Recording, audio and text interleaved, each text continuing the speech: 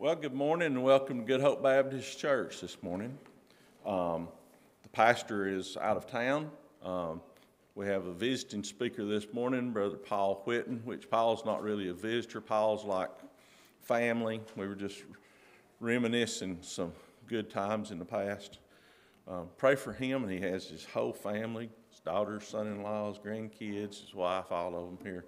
And I'm really excited to spend some time with them this morning. If you picked up your bulletin when you came in, there's a few things there to note. The youth are beginning a program, or actually in a program called Bible 101. And so they're working on breaking down the books of the Bible and learning and understanding what that's about and why that's about. You know, I was raised in church, been in church all my life. But I was probably in my 20s or 30s before I realized that the Bible wasn't chronological. Isn't that a shame? I knew a lot. I was a Christian, but I didn't understand how it was put together. Actually, his dad probably helped me learn more about that than anybody ever did. But we don't want our kids to grow up that way. We want them to grow up knowing how it's put together, why it's put together. You know, the Word of God is exactly what the name says. It's the Word of God. And our children's class, Kids Link, we also are taking them through the Bible now. We're taking them at a lower level, actually a higher flight over. But we're going through the books and giving them, you know, this is what this book was about.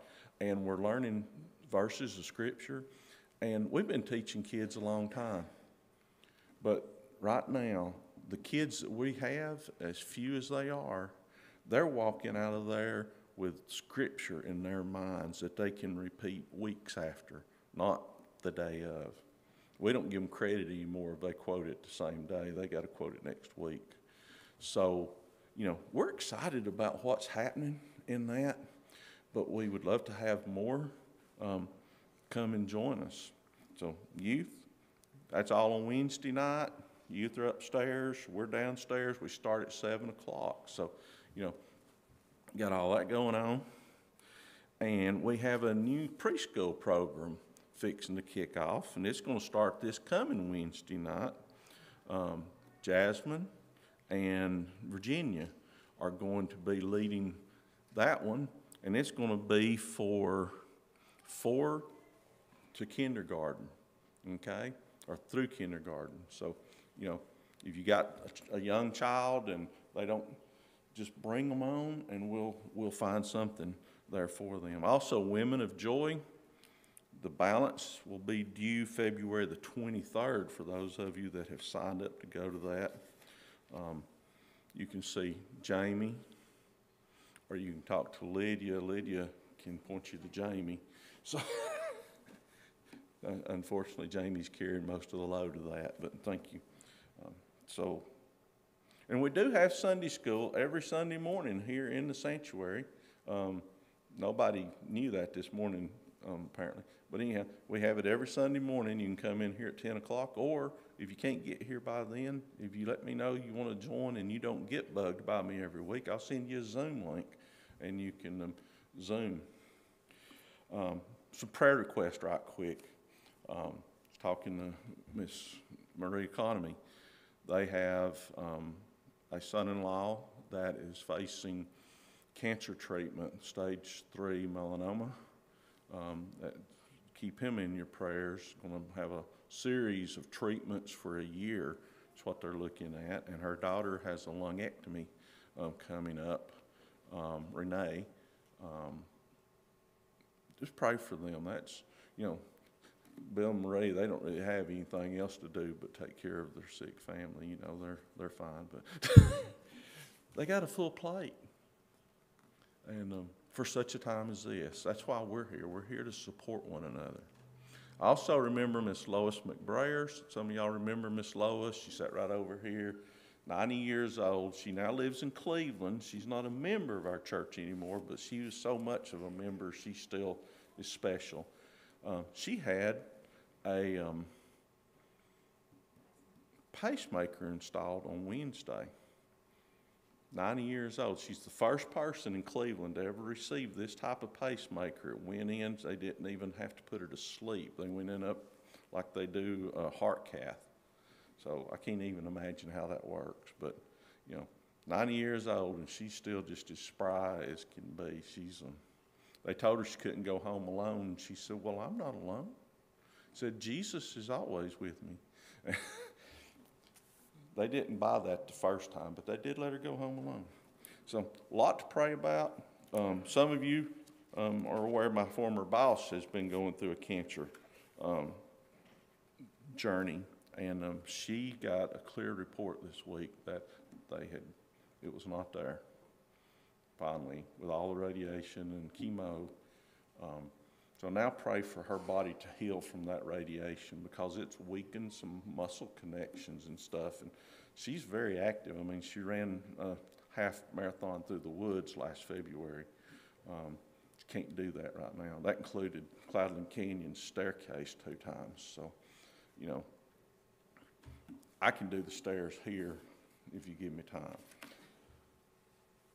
If you would, let's go to the Lord in prayer, and we'll get started.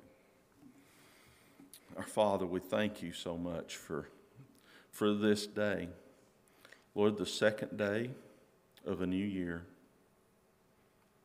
How many of us didn't even dream that we'd ever see 2022? I can remember laughing about contracts that were going out into 2005. And here we are looking backwards at all of that. Lord, you're a great God, and you love us so much. You loved us so much that you sent your Son to die for us. Lord, what can we do for you? That's the question.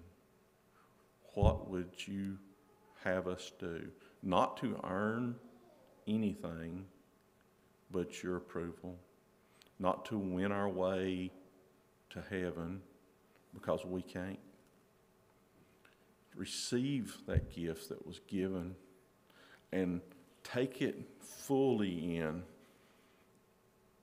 That's what we need to do. Father, I thank you for the opportunities that you've given us. In Jesus' name, amen. And remember, Bruce, they're not here today. Heavy load there for them with Mom right now. Lots of lifting, lots of tugging. He's where he needs to be right now, but just remember him and Frida as they care for his mom. Take your hymnals, if you would, and stand. Throw this one away, or I'll be singing the wrong song. Number 462. Oh, that was a prelude. Never mind. 458.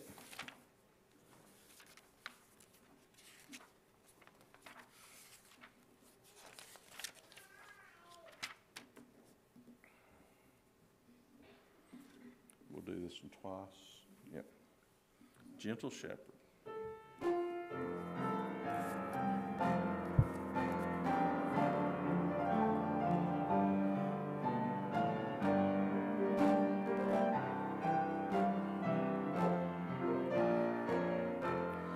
Gentle Shepherd, come and lead us, for we need you to help us find our way. Gentle Shepherd, come and feed us, for we need your strength from day to day. There's no other we can turn to who can help us face another day. Gentle Shepherd, come and lead us, for we need your help to find our way.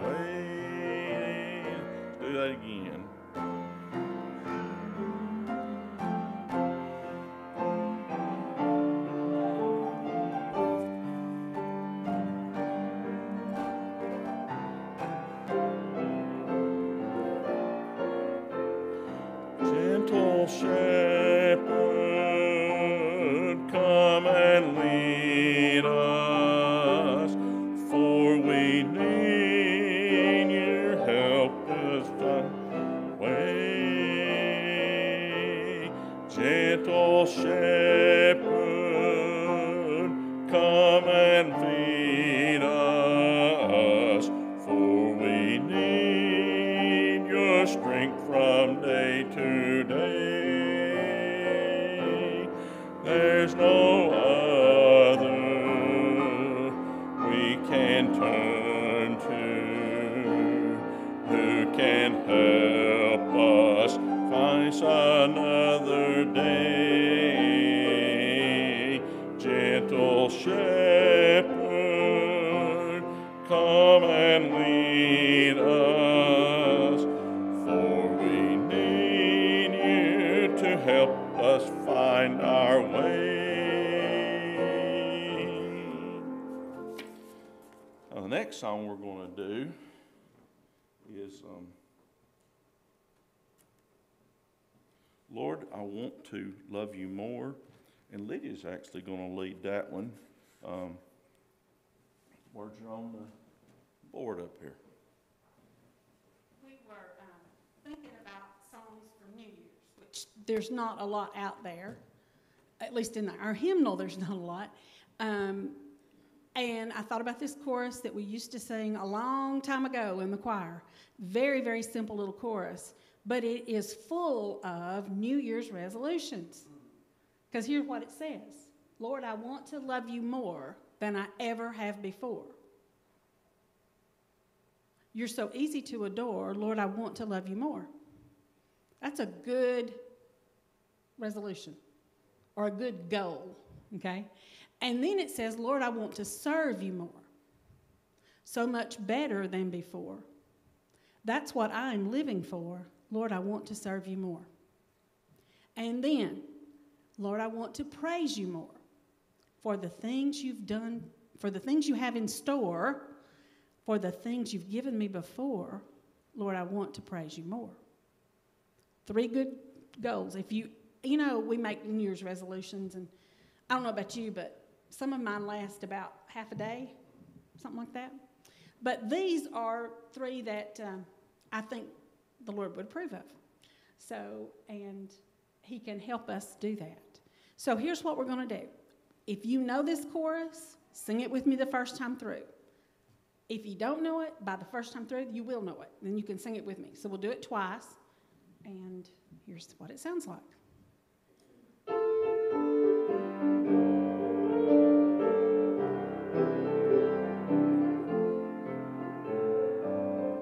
Lord, I want to love you more than I ever have before.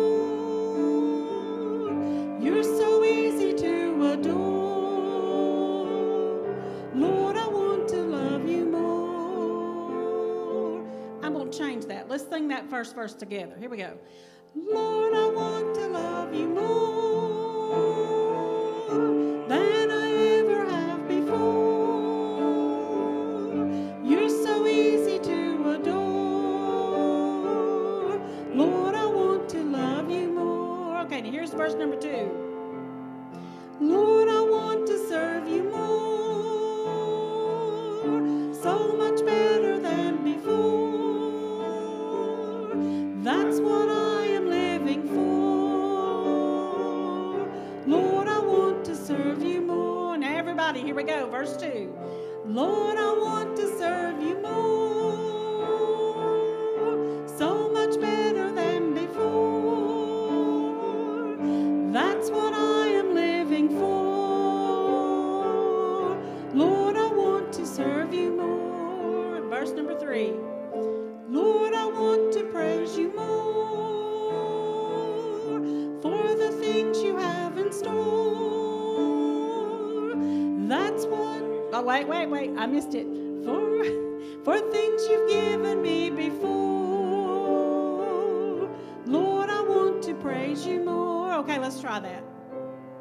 Lord, I want to praise you more for things you have given. I hope y'all doing better than I am. For things you've given me before. Lord, I want to praise you more. Now let's try the whole thing one time through and we'll be done. And really think about this. Is this your goal? If it is, this can be your prayer to him. Lord, I want to love you more than I ever have before. You're so easy to adore. Lord, I want to love you more. Lord, I want to serve you more, so much better than before. That's what I am living for. Lord, I want to serve you more. Lord, I want to praise you more for things you have me in store, for things you've given me before. Lord, I want to praise you more. Thank you.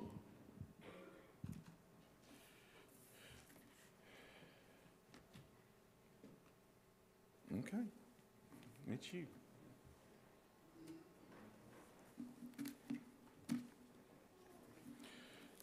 If you got here just a little bit late, the pastor's out of town. Brother Paul Whitton is going to be bringing the message today, and his family's going to sing for us this morning. When I found out that he was coming, I sent him a message, said, hey, do a special for us, or two, or five.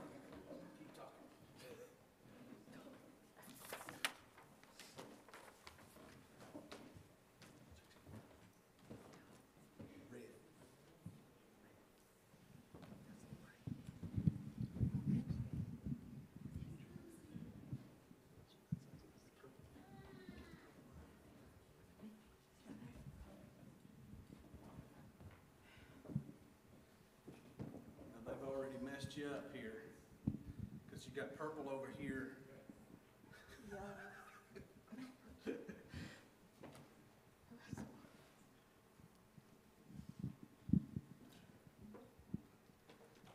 How is everybody? Good? You need to be smiling out there. Everybody, it's a new year, right? I had somebody tell me the other day that this is 2022, TOO as well. And there's so many things going on. You think about it, we're all sitting here. I just took my coat off because it's hot. And in about 12 hours, I'm going to need my coat back. And it's going to go from summer to winter. It's going to miss fall today, and we're going from summer to winter immediately. And I was thinking about all the things about the new year. And this is a song, by the way, when I first heard this song, it kind of ruined me from being able to hear Auld Lang Syne without thinking about these words. So I'm actually going to do it to you too, to where from now on, every time you hear Auld Lang Syne, you're going to think of these words. But when I heard this song, I thought it was a great song for this time of year. So listen to the words of it.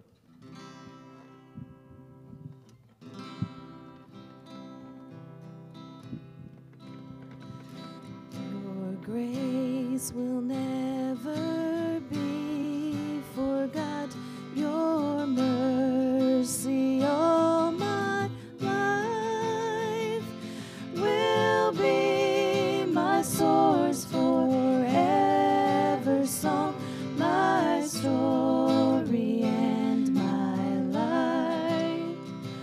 From mountain top to valley low, through laughter and through tears, surely the goodness of my God will follow all the years.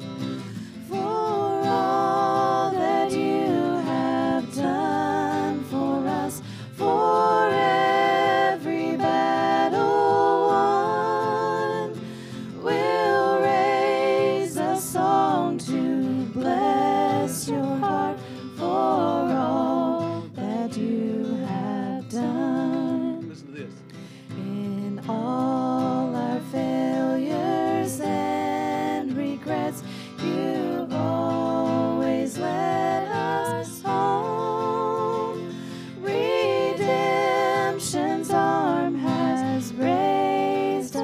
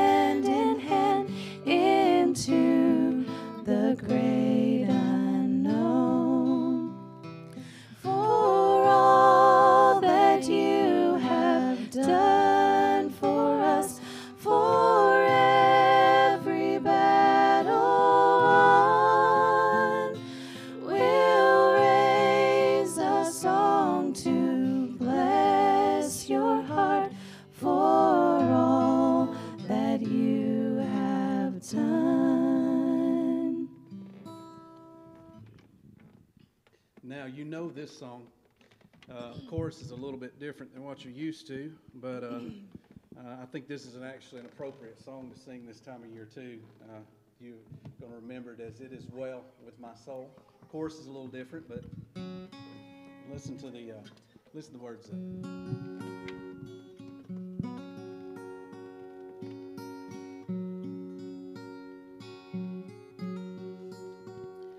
When peace like a river attendeth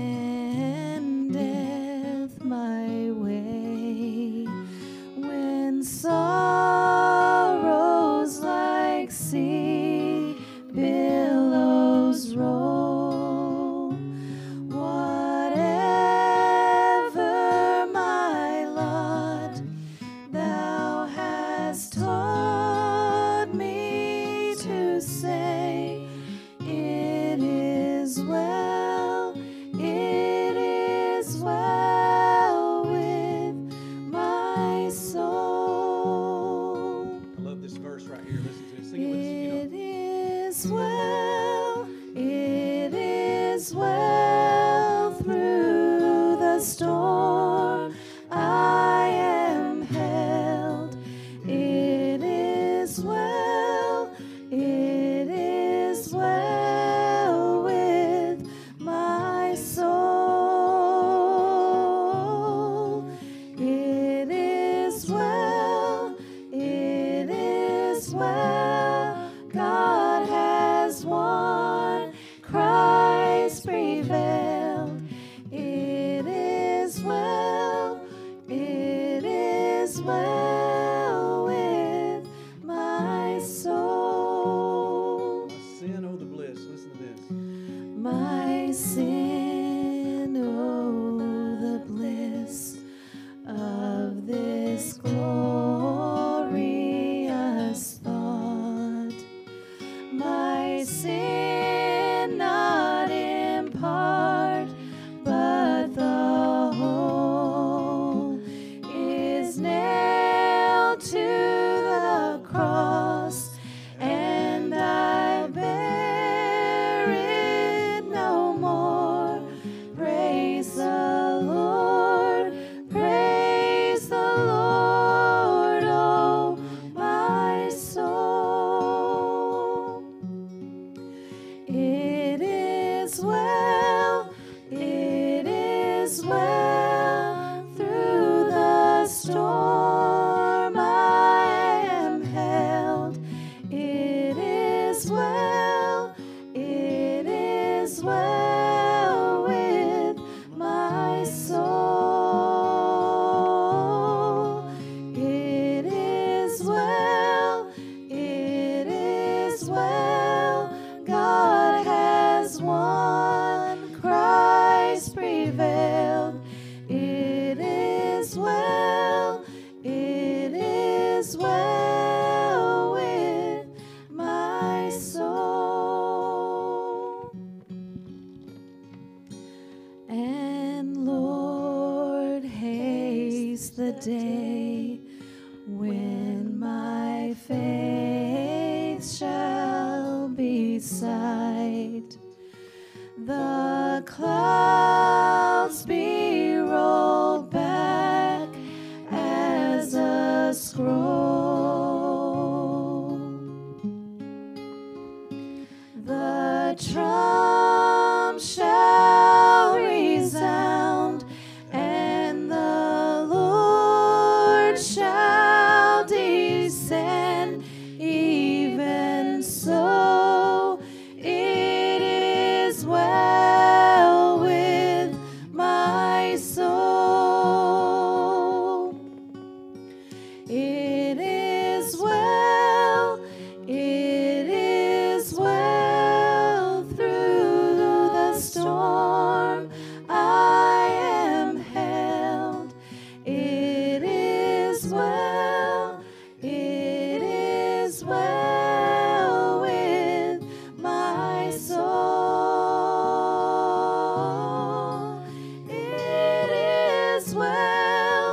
It is well, God has won. prevailed. It is well, it is well with my soul. It is well, it is well with my soul, with my soul.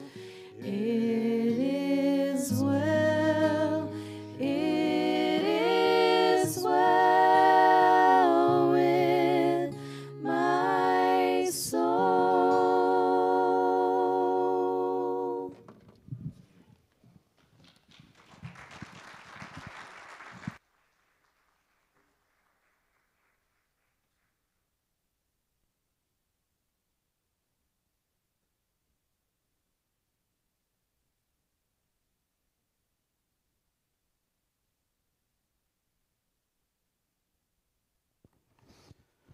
All right, are you awake? You are now. Isaiah chapter 43, verse number 18. Isaiah 43, verse number 18 is going to be my main text today. Everybody take your Bibles and turn there. Oh, where am I taking this from there?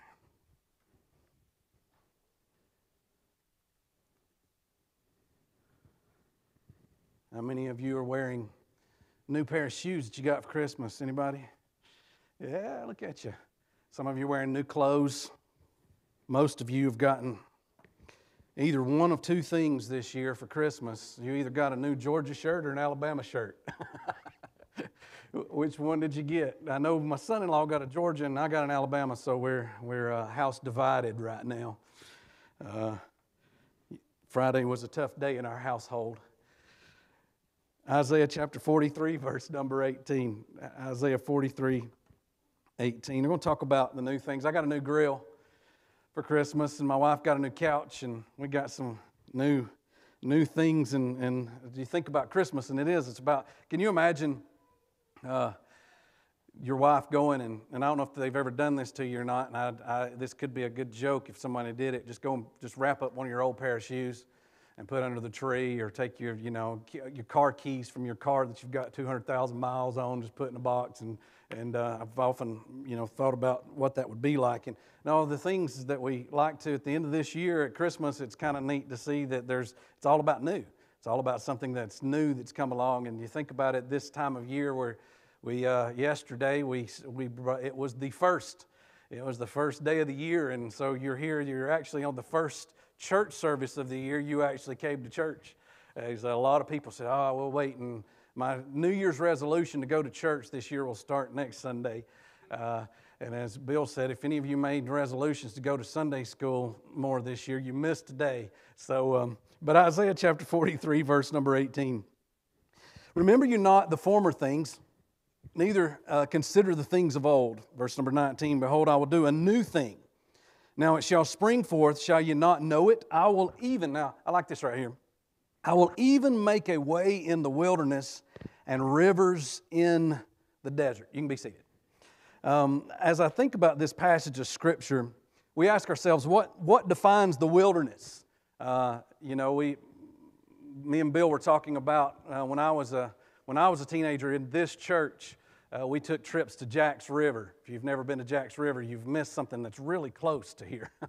And it's up in the Cohutta Wilderness, and we would take the beach bottom trail down to Jack's River Falls, and we did all this. But what makes the Cohutta Wilderness a wilderness is the fact that when you start going into the wilderness, you go off the asphalt. There are no real what you would consider roads. It's actually the end of Georgia Highway 2, believe it or not, but it turns into just dirt.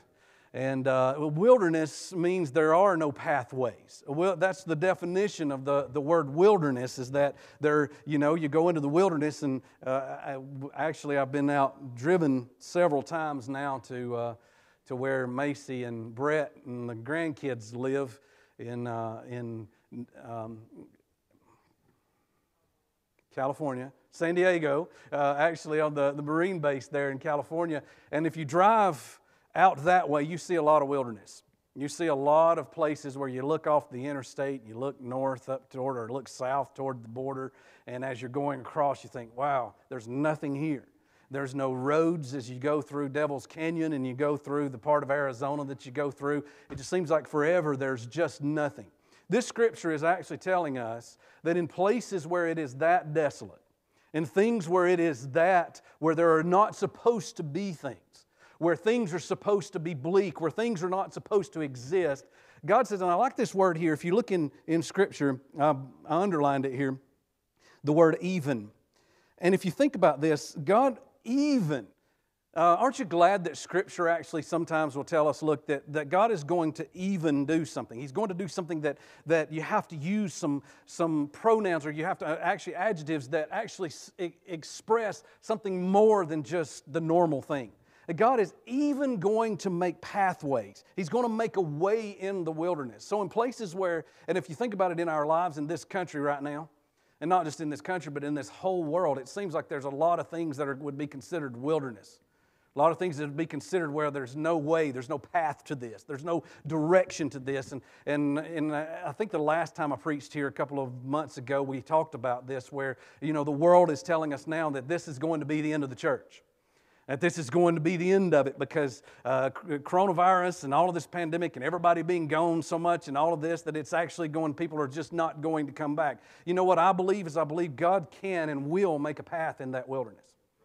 That I believe that God can bring it back and God will bring it back because God promised us that His church would exist. God promised us that He would not leave it, that He would not let it down. And so here you are sitting in a place where they said that this would die. And here you are sitting at First Sunday in 2022. You're sitting in this sanctuary and you're here and it's not dead. It's very much alive in use. And I see it in your faces. I see that you are here because you woke up this morning, you got ready and you came here because you know that there's something alive, that there's something going on that God is doing in this place.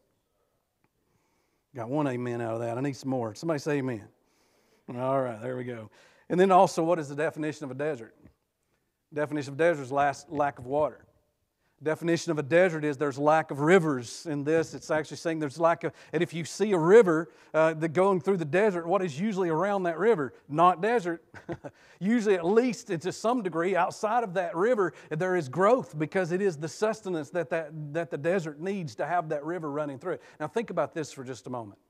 In places where we have come to a place where it is nothing but death, where it's nothing but things that cannot grow, things that cannot be alive, God is saying, look, I'm going to bring life.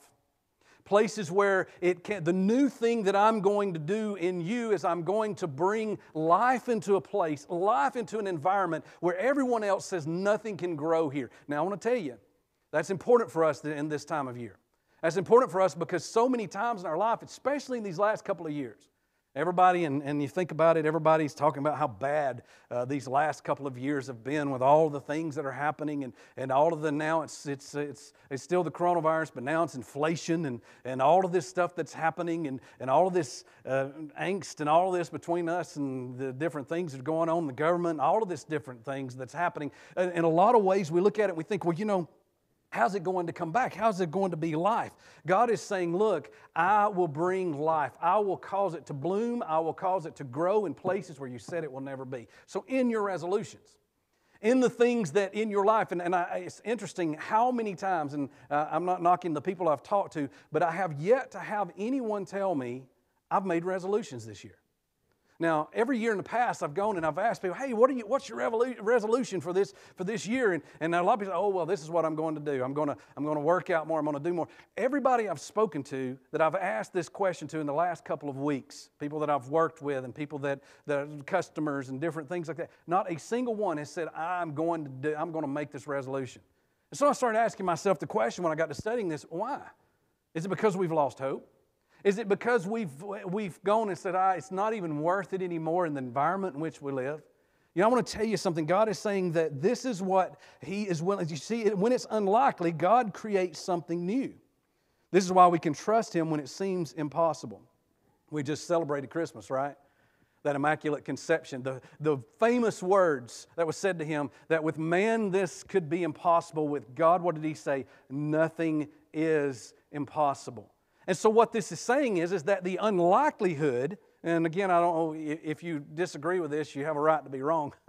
But in this, that God could take the most unlikely situation, the unnatural, the miraculous, and take a virgin girl and bring God into this earth, a lowly young girl that she was off the map, that hardly anybody knew about, and bring her and use that vessel to be the one that brings God to this earth. That seems impossible, doesn't it?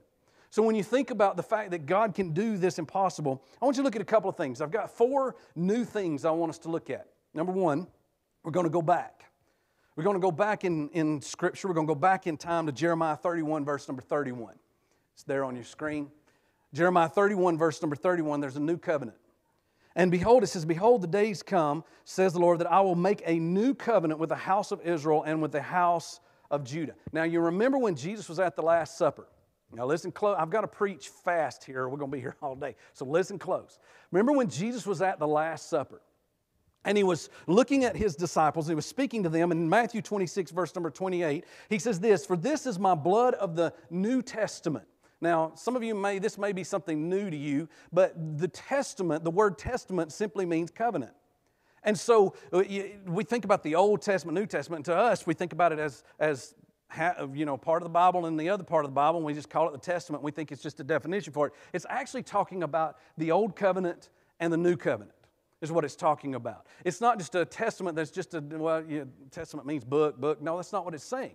It's saying this part of the Bible, which was, a larger chunk than the other part, but this part of the Bible is talking about the Old Testament, the Old Covenant, and this part is talking about the New. And when Jesus was feeding His disciples, and when He was the Lord of the ceremony during this Seder, this Passover meal that He was actually doing, what Jesus was actually saying is this is when the New Covenant is going to begin.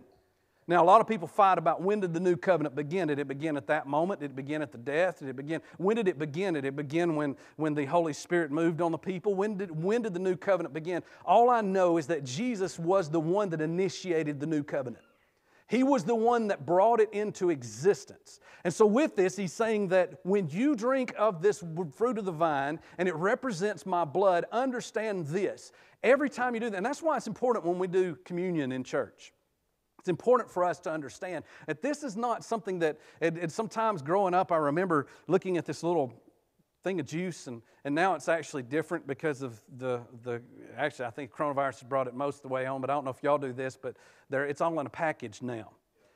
We took communion at the church that I play guitar for right now, and they actually peel the top part off, and you get the little bread out. And I think it's styrofoam. I'm not sure that's bread. But then you pull the other part off, and it's grape juice, and that is definitely not grape juice. It is something else. But in it, what it represents is, and so as I'm sitting there, and this was the Christmas Eve service, and as I'm sitting in this Christmas Eve service, and we are doing this to represent what Jesus was doing at this Last Supper, it's not something to play around with. It's not something to just take lightly. It's not something to laugh through or whatever. Now, I'm not saying we ought to sit around and be sad. This should be a joyful thing. We should have smiles on our faces, but we should take it seriously as well. We should understand that this is the definition of what was old, stayed back old, and what is new for us. It is the new thing for us. You see, the old covenant, and get this right here, the old covenant indicated things that had to be done. You ever studied that out? Have you ever studied out what they had to do? Have you ever thought about the amount? Just think about the centuries of every single year on Yom Kippur. Every single household brought a sacrifice that was killed, that was slain in the process of getting redemption, getting atonement for their sins. Think about the level of sacrifice that had to happen. Then you go through all of the other things that occur. If you've hurt somebody's feelings, or you've actually, your mule kicked the neighbor's son and killed the neighbor's son because you're a mule. You got to go through this whole rigmarole of different sacrifices and different things you got to do, and on and on. I mean, read it. There's like 900 and something different laws that they had to abide by. You ever met an Orthodox Jew? They're so careful about everything. They have to be, because they have to, in the course of this, they have to be careful what they touch. They have to be careful what they do. And so they have to wash their hands at certain times if they're going to follow that law exactly to the T, because it is so difficult. And actually, God did that on purpose. Because what He was saying, when He set it up for when Jesus looked at the Pharisees, which were the most religious, the most what would be considered clean and holy people that walked the face of the earth at the time, He looked at them and was able to say, you're not following it. You're not following it. And He was able to say at that moment, there has never, read the Scripture, there has never been a person that has ever followed the law straight to the T. Never. So what was God doing? Was God setting us up to fail? Did God created the law that man could not do? And it was impossible for man to do? I remember in school, we had a girl named Kristen Stubeck. And she was the nemesis of the entire class. Because what Kristen did is Kristen made 100 on everything. Everything. She was perfect on everything that she did. You know what that did for people like me? It ruined the curve. Right? You remember that. Some of you either were that person. Get out of my class. No, I'm just kidding. You were either that person or you experienced it where you had the perfect student. And that perfect student was the one that when the teacher would just, that's the other thing. The perfect student always got to stand in front of the line. The very front. I got the very back. Kirsten got the very front, you know. And she was they just loved her so much. She was the one that would bring the shiny apple to the teacher. You know, God is saying there is not a teacher's pet here. God is saying that there is not a perfect one that has ever come. And then what He said was, I'm going to take that miraculous moment that we just celebrated just a little bit ago, right? I'm going to take that miraculous moment and I'm going to bring into the world the only one that ever will and ever could be perfect. And when I bring that one that will ever will, and that is the one that what I'm going to do is I'm going to take that old covenant and I'm going to have everyone realize that for all of these centuries, for all these millennia, we have failed. All of this we have failed, and we have tried, but we have failed. And the only way to succeed is Him. That's the only way for it to be successful. You see, the new one is based on things that have already been done. Have you ever thought about that Philippian jailer? Ever thought about this guy? Remember the story, right? Paul and all of them, when they were, I'm going to try to move quickly. They were in jail. The angel came and let them out. And all of a sudden, as all the doors were open and the Philippian jailer thought he was going to die, and so he fell to his knees and says, Lord, God, what must I do to be saved? Now, at this point, the disciples understood, the apostles understood that he was not referring to his life, he was referring to his soul, or they wouldn't have said this. They realized that he was saying, what must I do to have eternal life? What must I do to be saved? Some people, I believe, preach this erroneously in the fact they're saying, what he's trying to do is, save his own skin. I don't believe that. I believe the disciples knew that he was saying, what must I do to have what you got? You ever wonder what was going through his mind? You ever wondered what he was expecting them to say? He's fell to his knees. The doors are all open. Here comes all the prisoners out. And he falls to his knees and he says, what must I do to be saved? Have you ever wondered what he thought they were going to say? Well, what you got to do is you got to go do 15 Hail Marys and you got to, quote this catechism and you got to do this, you got to do that, you got to go kill a bunch of lambs, you got to do, and this, what do you think he expected them to say? In the environment in which he lived, there were going to be some pretty extremes right there. Remember now, he was in the place where the goddess Diana was actually the god of the day. And she was the goddess that would have been the one that you had to do some pretty strange sacrifices for. And I'm not going to go into detail because we're in mixed company. He would have been used to those kind of things. And then he would have also known a little bit about the law. And he would have known that all of the things, he would have seen those guys walking around with the phylacteries. You know what I'm talking about? The little leather boxes on their foreheads. The little leather boxes on their arms. With the little curlies in their hair. You know what I'm talking about? And with the tallits on and on it goes. He would have seen those and he would have thought, well, I'm going to have to do that. What did he say to him? What did Paul say to him? Believe on the name of the Lord Jesus Christ and you will be saved. That's it. That's it. You don't have to worry about the Old Testament anymore. Now it's the New Testament. It is now the new covenant. This is hard for the world to grasp. This is why that we have to fight to get people to come to church.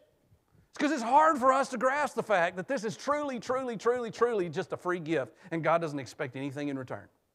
Man, that's so hard for us. Even today, you see something that says free gift. You know what that free gift means? That free gift means that if you do something and you buy something big, we'll give you something small as a free gift along with it.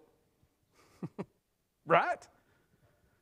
Saw something the other day where if you buy a car, you get, and I don't even remember what it was, but you get some kind of free gift. And I looked at it and thought, well, that would be kind of cool, but I don't want to spend $42,000 on a car just to get the free gift. You know, sometimes in our society, if we're not careful, especially some preachers make people believe that you got to give $42,000 to the church, then we'll give you the free gift of salvation. No, that's not how that works. It's a hard concept. But let me ask you something. If your family gave up a son for a purpose, would you make people pay for it? Think about that. If your family gave up a son to die a cruel death like something on a cross, would you make people pay for it? What if it was for the cure for cancer, and in the course of this, you ran into one of the recipients of this cure for cancer and they're smoking a cigarette? How would you feel? How would you react? Well, you would definitely not react the way God does. I know I wouldn't. I'd be all over them. I gave my son died a cruel death at your humanity's hands, and now you're out doing the same thing that He redeemed you from? What a horrible thing to think about. You know what I would do? I would say, give it back. You know, there's a lot of people that believe that, but God says, no, it's without repentance. That I don't give it, I don't take it back. And God's saying, look, no matter how much you think it is going to cost you, it only cost my son. It only cost my family. Romans 5:15 says this way, but not as the offense. There's the word, offense. Oh, isn't that a big word today? You're offended by everything. I mean, and now we're seeing it even more so because of social media or whatever. Somebody goes and does something, somebody somewhere, and somebody takes a picture of them, puts it on social media and says, that offends me. You know, and I want to go ahead and say this to you. If you're one of those type of people, and I'm just going to make this statement, being offended doesn't make you right. You know, I mean, that's, in society, that's what we think. If I get offended, then all of a sudden I've got a purpose. Well, that doesn't necessarily mean the way you're offended does not mean that you're necessarily right. But you see, this offense, so also is, here it is, the free gift. For if through the offense of one, remember Adam, many be dead. One person, and have you ever thought about that? Have you ever thought about how, you go all the way back to what is the big deal about a piece of fruit? What is the big deal? If you're from the outside looking in, you're a lost person, and you read the story and you don't read the rest of the story, you're thinking, what is the big deal? God put this tree in the garden and said, don't eat of it, and they ate of it, and then now all of a sudden all this mess has happened. What we don't realize is that was just a disobedience to God. Do y'all understand within a very short amount of time in Scripture that one of the next offenses was one brother killing another brother? Fratricide. One of the most heinous sins that you could possibly think about it. The offense of one, many be dead, much more the grace of God and the gift by grace, which is by one man, Jesus Christ, has abounded unto many. Many died, Christ saved many.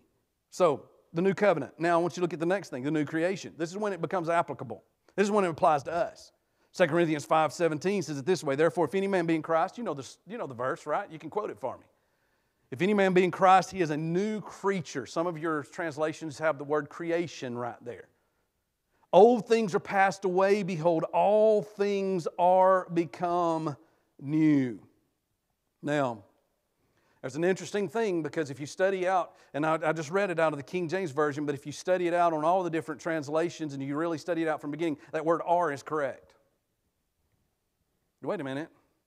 It should say have become new. And sometimes most of the time we accidentally quote it with all things have become new.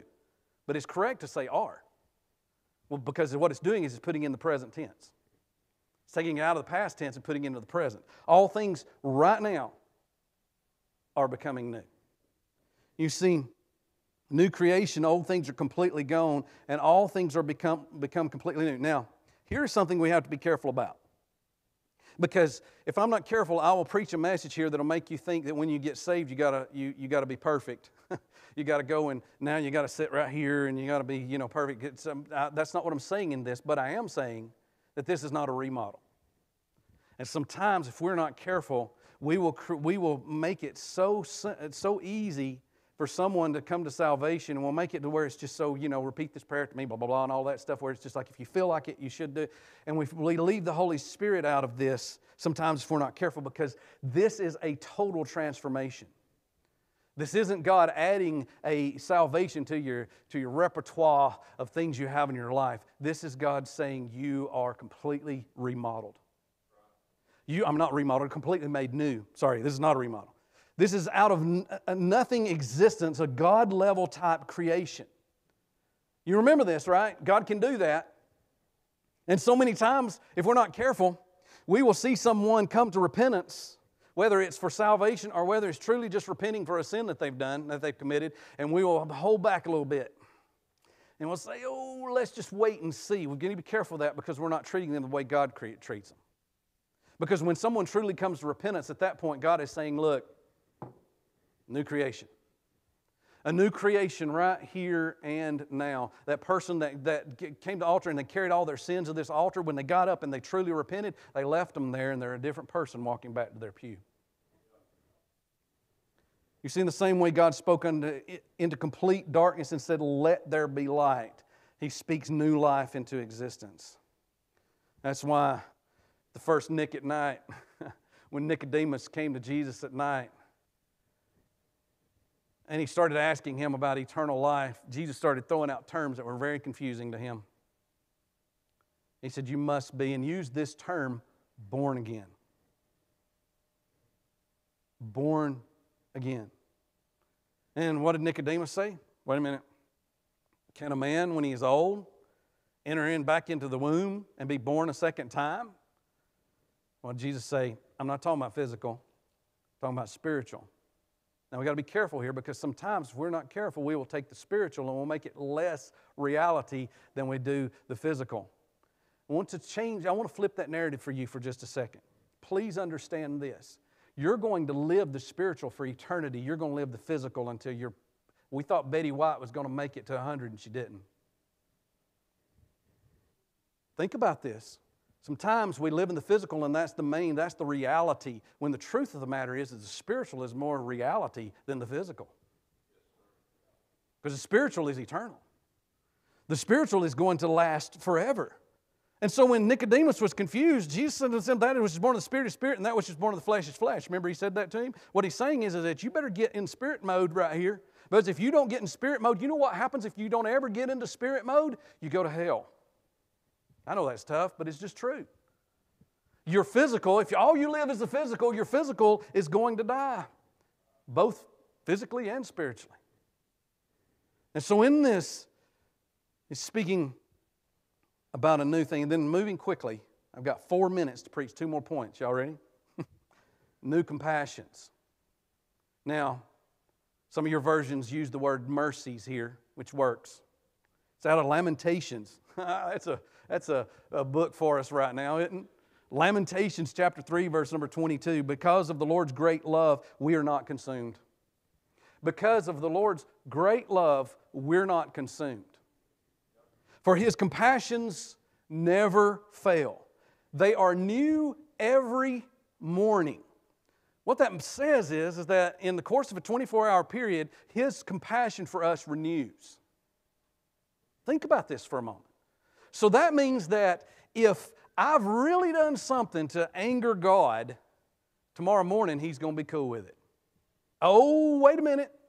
Does that mean that He's said, and I'm not preaching liberalism right here. That's not what I'm saying. What I'm saying is He's able to forgive that quickly. Does He still judge? And we've got to be careful here because there's still consequences of sin, right? And that's consequences of sin. Sometimes we think, oh, God is judging me. No, God is saying, you got what I warned you about. The Ten Commandments is not a list of rules. Ten Commandments is oughts and ought nots that God tells us. Things we shouldn't and shouldn't do. That's what that is. Things that should not happen in our lives, because if it does, there's natural consequences to this. You lie, there's going to be a natural consequence. You do this, there's going to be natural consequences to this because of the whole process of you were created to be in the image of Christ, in the image of God. And so because of that, when you don't do that, there's going to be some consequences. It's just going to happen. And we'll say, oh God, why are you doing this to me? No, God's saying, look, you did it to yourself. How many times have we seen people shake their fist at God and say, God, I can't believe that you would cause good people to die. And God says, I didn't cause death. I'm not the one that brought death into this world. You read the passage a little bit earlier. God said that was us. That was us that God created us to never die. That was the intention. He also created us to obey Him for eternity, and we didn't do that either. You see, but it says this, they are new every morning. Great is your faithfulness. I say to myself, the Lord is my portion, therefore I will wait for Him. This thing's making noise over here. The Scripture never said Jesus has compassion. Think about this. Scripture never said Jesus had compassion. Every single time it talks about the compassion of Christ, it uses the words, He was moved with compassion. You know what that means? Macy, when she was little, she was probably about Ashton Grace's age. She was being watched by one of our church members while I don't even remember what we were doing. This is when we were in Toccoa. And we got a phone call, and the woman was just frantic. She said, oh no, I've slammed Macy's finger in the door of the car. And Macy gives us a description that Macy's always been the kind of person that the wreck that she had, the car was upside down, and when we got to the wreck, she's sitting on the bumper. And the paramedic is trying to clean her up, and he's like trying to fix a wound. And she says, well, where did you do this? She said, oh, I did that 3 days ago. And so it wasn't part of the wreck. So that's the kind of life. But so she's holding her finger up, and part of it is gone. Remember that? Is it still gone? You still got part of your finger gone. She's holding it up, and she's like, it didn't hurt.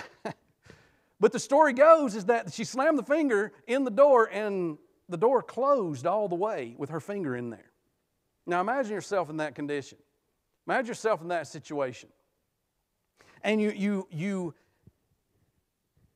someone walks up and sees this 4-year-old girl or you with your finger stuck in the door with it locked, with it closed. People gather around and have a prayer vigil for you. Oh, dear Lord, please help your child as their finger is stuck in this door. Remember in James when James talked to the church in Jerusalem, and he told them, look, you walk by somebody that's hungry and naked, and you look at them and say, I'm going to pray that you're full and clothed when you've got a coat on. You know, in that situation, you don't stop and pray.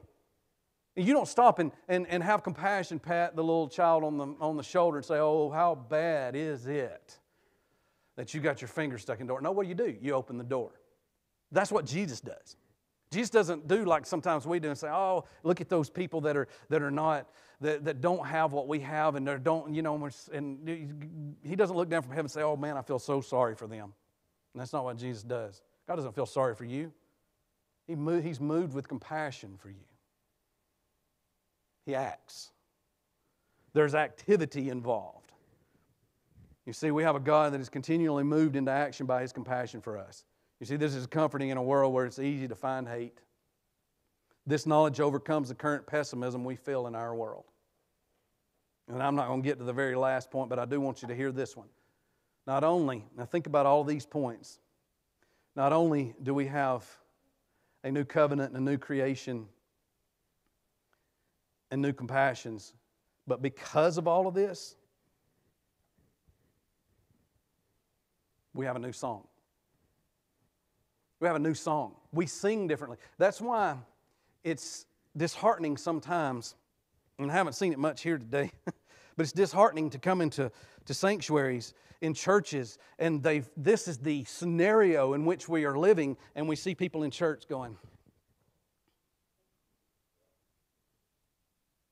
I'm here today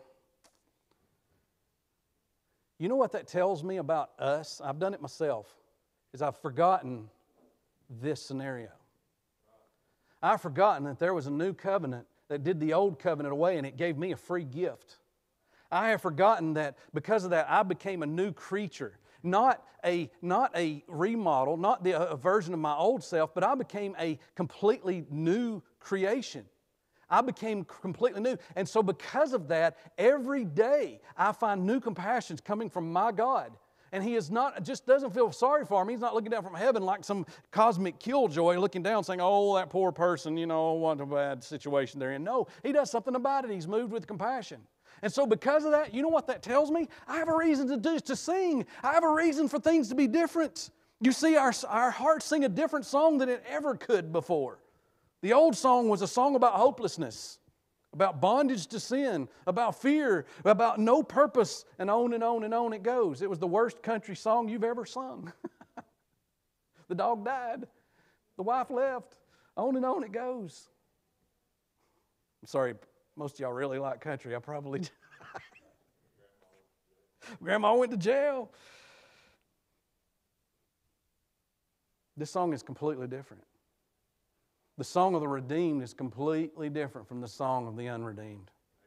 Completely different. That's why when you go to work and the world is falling apart and you still have joy in your heart and you still have hope in your life, the world around you, the people around you wonder, what in the world is wrong with you? Why are you so joyful? It's only there because He put it there. Now I'm going to get to the last point. Why is all of this possible? Revelation 21, verse number 5. Come down to the very end of it all. Very end of all of this, and we're starting the beginning of eternity that we consider eternity. Remember what Jesus said, and He that sat upon the throne said, Behold, I make all things new.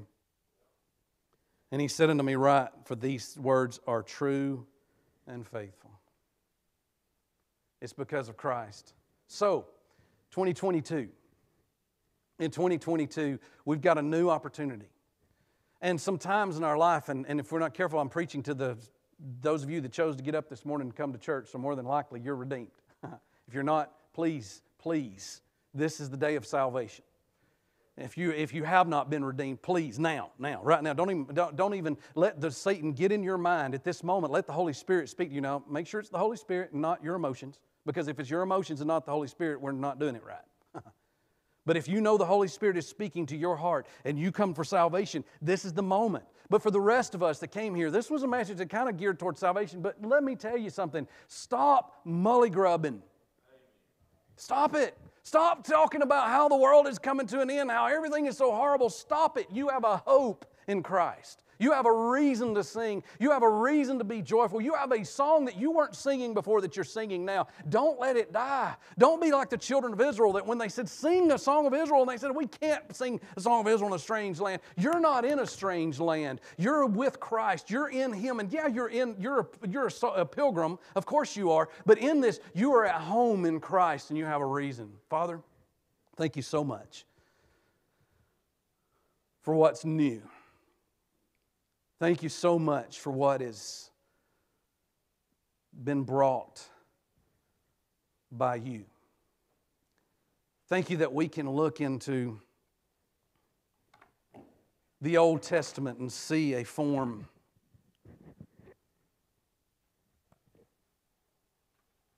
that we were not able to truly follow. And then we look into the New Testament, the New Covenant, and we find something completely new. Father, we thank you that in itself makes us a new creation with a simple understanding that it's just a free gift. And then, Father, we come find your compassions. And it gives us a reason to sing. Father, maybe someone in this room that's been looking out at 2022 and haven't been very optimistic about what's happening next. Seems like the news and the media and all the voices we hear is pointing us toward doom and gloom. When the truth of the matter is that you're still God.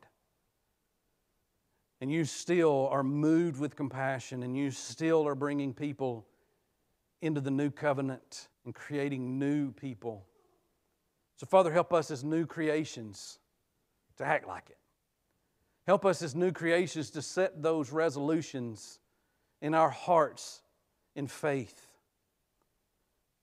To say, this is how I want to live in 2022, and I want it to be closer in the likeness of Christ than it was in 2021. Father, we thank you again for this opportunity to preach to these people today. I pray that you bless them, and it's in your name I pray. Amen. Open your hymnals to 210.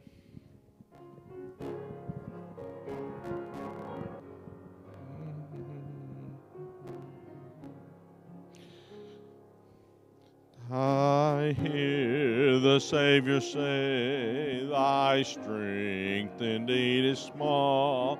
Child of weakness, watch and pray. Find in me thine all in all. He has paid it all to him I owe.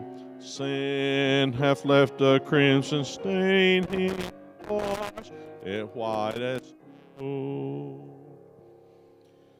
Thank y'all so much. Thank you, Brother Paul, for the message, and your family. That was have such sweet harmony, and got one right there in training that was doing a pretty good job harmonizing with them too. Macy, Ashton Grace, Ashton, she was sounding good back there. She really was. Thank y'all for coming. Good to see every one of you this morning. Pray for our pastor as he's out of town. Be back Wednesday night. Starting this Wednesday night, we're going to have a class for K, or 4 through K. And, of course, we already have our kids link, which we are learning the Bible. We're memorizing Bible verses. The kids are walking away knowing something from this class. The youth will be meeting upstairs. Sister Jamie, she's working through the Bible with them. Lots of good things going on. Sunday school every Sunday morning at 10, either in here. If you want to do it remotely, I can send you a Zoom link. Find what it is that God has for you to do here and do it. Paul was talking about this renewal. Paul was talking about how God comes in and he creates new from blackness and from darkness. And I listened to a Christian comedian this week, and he described it as, we hear Jesus knocking on the door, and we'll step out when we need something. We'll say, hey, I need a car. I need to get a good grade. I need a wife. I need a husband. Something. And then we close the door back. He's just our cosmic ATM. We just want to slide the card through and punch in what we want and him give it to us. But he said, we got to let him in. And when we let him in, don't just let him in the good room of the house. That's the room, in the front that you keep closed off and you don't let anybody go in there except for special times. You let him in, and then he brings in a contractor called the Holy Spirit.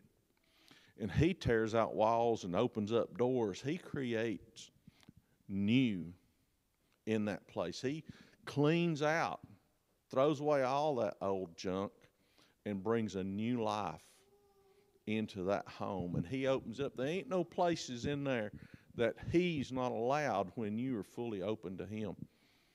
If you've got a relationship with God where it's just, a guy told me just right down this road one night when I was at his house on visitation. I said his name. Half of you know who I was talking about. He said, well, God and I have got this agreement. Just kind of a 60-40 kind of thing, and he's good with that. And I wasn't intelligent enough at the time to respond, but the answer to that is yes. He will second the motion and allow you to go the wrong way. So he's right. God's good with it. He's not great with it. But if you choose to just make God maybe 40, maybe 60% of your life, but, well, He's not going to change my radio station. I like what I like, and that's just all there is. He's not going to change what I like to eat, drink, whatever. He may want to change everything in your world. He may want to turn you so upside down. I don't know. You might end up wearing fishing shirts all the time. Who knows what might happen to you? Get a vest. Wear a hobby vest or something. Oh, that's me. Anyhow, love y'all. Come back Wednesday night. Be careful. The coronavirus is still a problem. Georgia hit the highest number of positive cases it's hit since the virus started. Now, granted, it doesn't seem to be affecting people as bad, but the long-term effects of this stuff is still unknown. So be careful. Love you. Have a good day. And don't forget the offering plates. Thank you.